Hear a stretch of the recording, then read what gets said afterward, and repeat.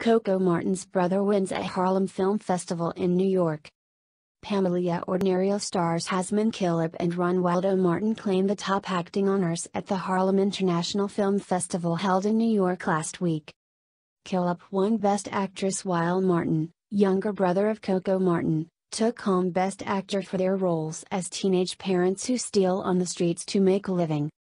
This is Killip's fifth international win and Ronwaldo's first acting award. Speaking with the Philippine Daily Inquirer, Ronwaldo said, "Finally, I got to hook a trophy. I offer this award to my family, my mama and papa, to my siblings, especially kuya Dheng, Coco, and my grandmother."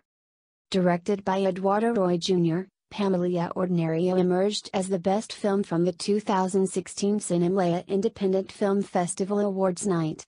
It also won the BNL People's Choice Award at the 2016 Venice Days Film Festival dedicated to independent features. Coco Martin's brother wins at Harlem Film Festival in New York.